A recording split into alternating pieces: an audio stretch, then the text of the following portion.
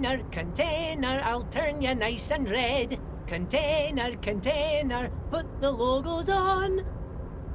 The accent is so thick, it's impossible not to notice he's Ubi, from the vanishing peninsula of Ubisunt on Muindi.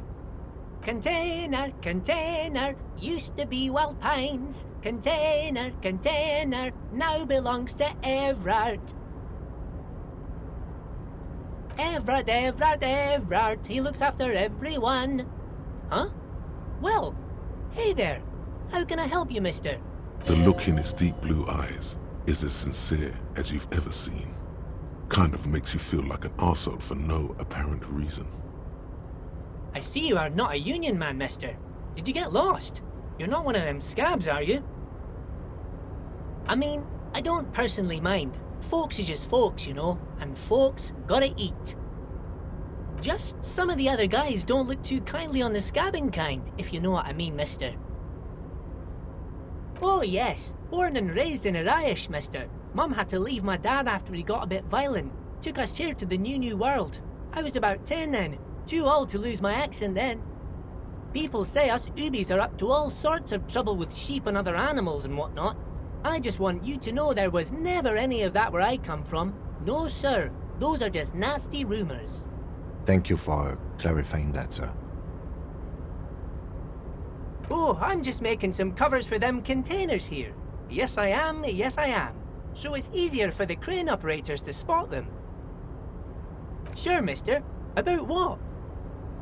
Oh, most of the guys are down at the gates, keeping the scabs from coming in. We're on a strike. The whole union is.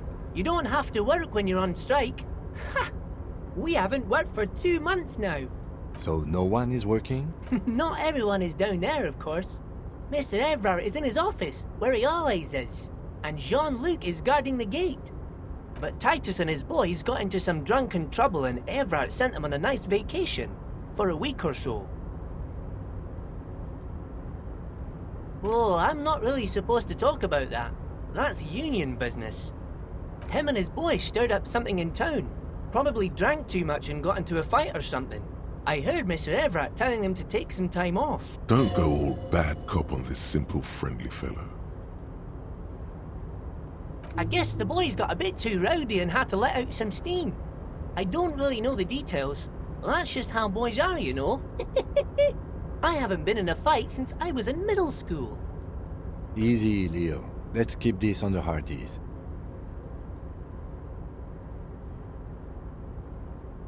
Too late.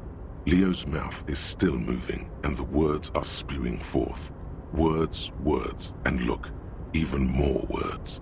This guy could go on till the end of days. Now he's talking about some drunk sawmill owner who...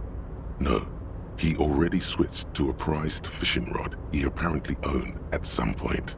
You know what? Just cut in there with your questions. Yes. Everybody needs a job, and this is mine. I'm Leonard, by the way. Leonard Bellick. But everyone calls me Leo.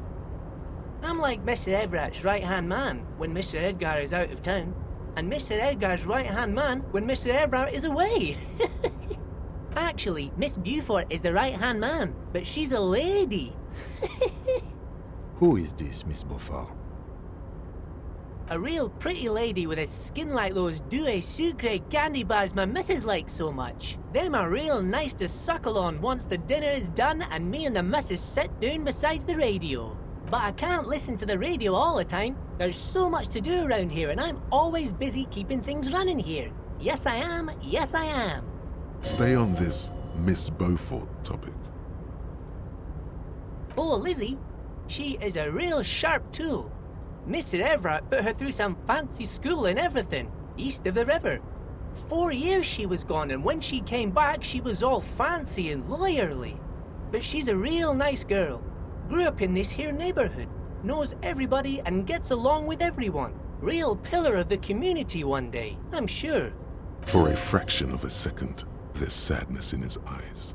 If me missus and me was to have a child, I'd be real happy if she turned out like her. But she can't have kids. Dr. Lemaitre said so, and she knows about such things. Been a doctor for almost 50 years she has.